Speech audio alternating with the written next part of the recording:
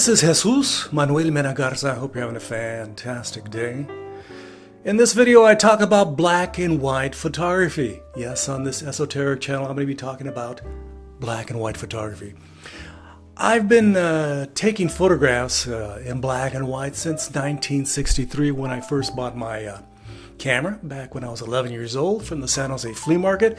I used roll film that was black and white and processed it and printed it into black and white prints. That was way back when, and I continued processing black and white up till the millennium, okay, until 2000, okay.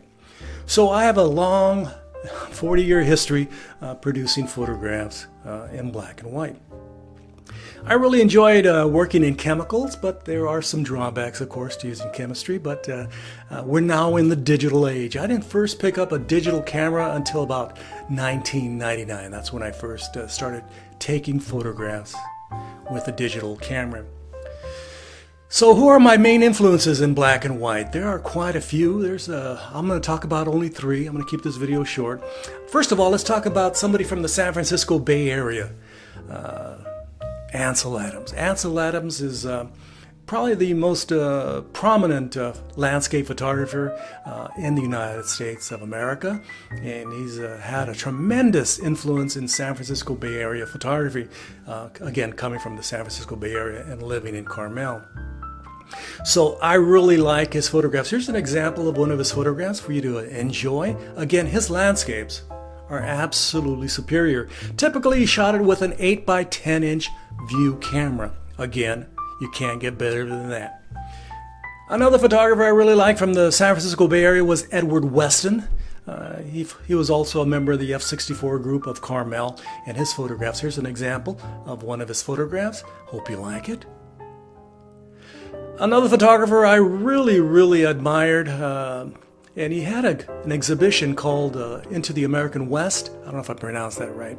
But it was funded by a gallery here in Fort Worth. The Eamon Carter paid for his excursion into the American West and capturing photographs. Again, with what kind of camera? An 8 by 10 film camera, a sheet film camera.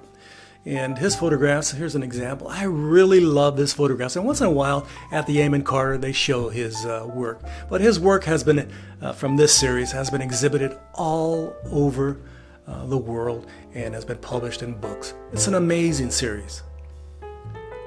One of my favorite international photographers is Hiroshi Sugimoto. He's from Japan. He's an architect by trade, but he's a tremendous photographer. His technical prowess is unsurpassed. He shoots interiors of buildings and also once in a while an exterior, oceanscapes. His series of photographs on the oceans and also from theaters is totally amazing. Rather esoteric, but totally amazing. Here's an example of one of his photographs.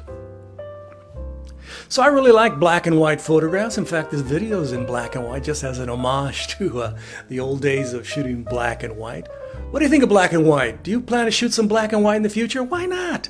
It's always nice to do something that's a little bit more aesthetic, I feel, than color. There are some color photographs that are incredibly valuable, but also some black and white too. So this has been Jesus Manuel Mena Garza on black and white photography. I really enjoy working in black and white. When I have an exhibition in Mexico or in Europe or in the United States from coast to coast, or when I give a lecture, primarily most of my images are what? They are black and white. I really love black and white photography. From Fort Worth, Texas, don't forget to like, subscribe, and share. I would greatly appreciate it. Thank you very much. And don't forget to ring the little bell, here's a little bell, for future notifications of my videos. I'd like to thank you for watching my video. Gracias. Adios. Bye-bye.